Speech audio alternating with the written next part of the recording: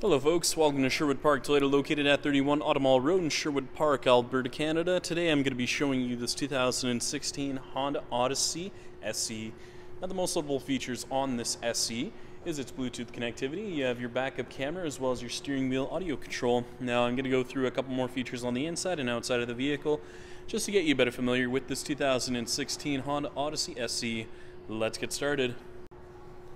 Now a couple of the exterior features that you will see on this SE is its daytime running lights, and then if we take a closer look just over on the side, you'll see your 18-inch wheels. Now the other thing is you do have the foldable mirrors and heated mirrors, and the color we're going to be taking a look at today is white. Now to start off with, we're going to be taking a look at your front dash as well as your front seats, just so you have a much better idea of how much space there is. You have your gray cloth interior seat surfaces with your power driver's seat, and over on your left hand side you have your traction control on and off. On the inside of your driver's side door you have your mirror controls, window locks, power locks, and window controls.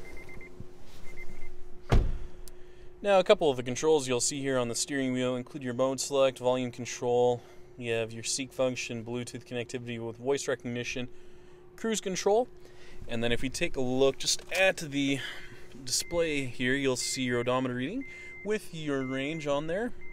And then if we take a look just over at your center dash as well as your display, you'll see a couple of different features on there, which include your digital clock.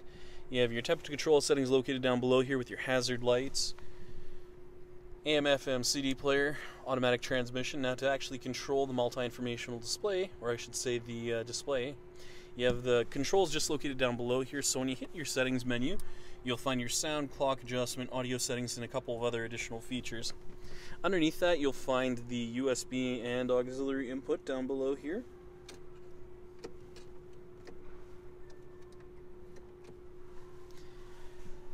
And I'm just going to throw this into reverse just so I can show you what the backup camera looks like. So as you can see, you have those nice guiding lines in there, making things much easier for you when you back into a stall.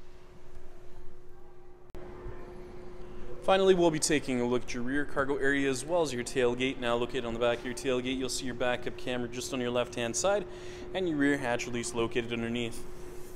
Closing in on the rear cargo space, as you can see, you do have your 60-40 split for your third row with a 40-20-40 split in your second row, so you have 3 additional seats in the second and third row.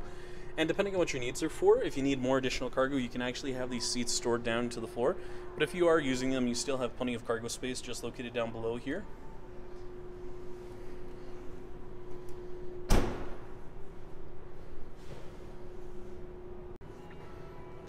Thank you so much, folks, for watching this video today. If you have any questions, please visit us. We're located at 31 Automall Road in Sherwood Park, Alberta, Canada. The phone number is 780-410-2455. Or please visit our website at sbtoyota.com to get us by email. Once again, folks, thank you so much for watching this video today. If you have any comments or any additional questions, please leave them in the comments section located down below. Other than that, make sure you have a great day, and I hope to see you next time.